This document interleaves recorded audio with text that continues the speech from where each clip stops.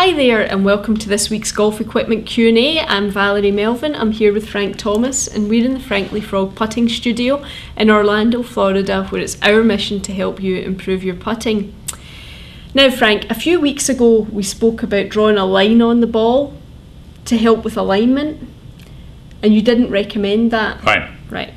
Now Art, hi Art, had a question. He had used a company's product or whatever where he basically spun the ball to find the balance point, put a dot on it, then drew a line.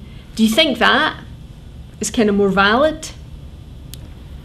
Art, as you know, I don't recommend putting a line on the golf ball because there's some pros that are on the tour who do it very successfully, but we've also found some pros who get a little confused when there's a line on the golf ball and they line it up exactly where they want it to go, and then get over right on top of it, and they're not sure. They instinctively know that it should go a little further right or left. There's conflict, and when you're about to putt, you don't need any conflict. Now, with regard to the spinning of the golf ball, 20, 30 years ago, when golf balls were out of balance, then that was a good method of finding the balance point. And basically what you're trying to do is put a dot on the ball, and that dot is directly above the mass center and the geometric center, so the ball balances. But there's a lot of easier way of doing it.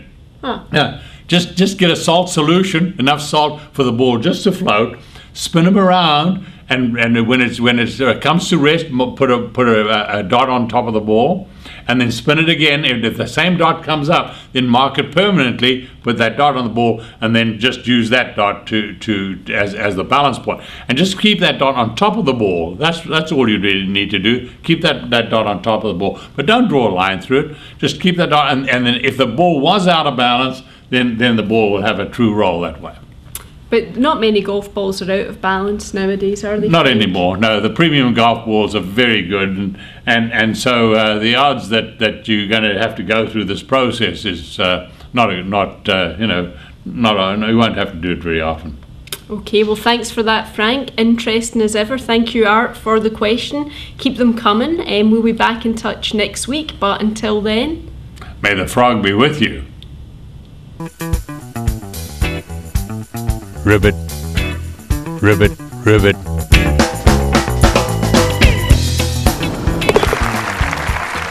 Find your frog at franklyfrog.com. Ribbit.